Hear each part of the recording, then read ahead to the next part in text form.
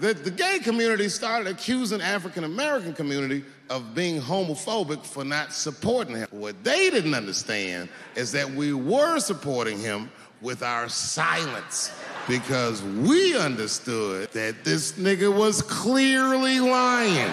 Black people never feel sorry for the police, but this time we even felt sorry for the police. Can you imagine if you was a police veteran taking this kid's police report? Okay, Mr. Smouillet, please tell me what happened. All right, 2 a.m. You left the house at 2 a.m. It's minus 16 degrees, and you were walking.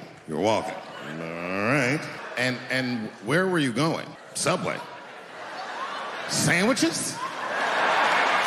That's when the men approached you? Did you see them? Do you have any? Okay, what they have on? MAGA hats. MAGA hats on in Chicago. Excuse me 1 second, Mr. Smouillet. Frank, come here for a second. Find out where Kanye West was last night.